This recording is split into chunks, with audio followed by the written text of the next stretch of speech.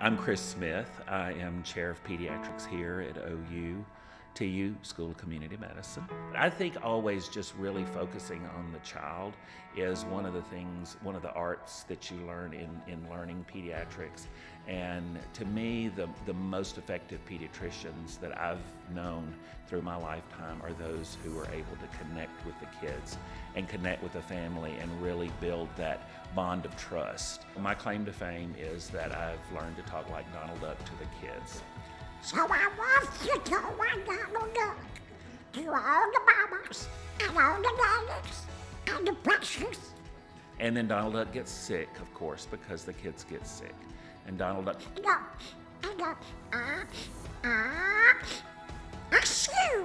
What I find about the OUTU campus is just the fact that we're a smaller group, and we have a lot of community even within the organization.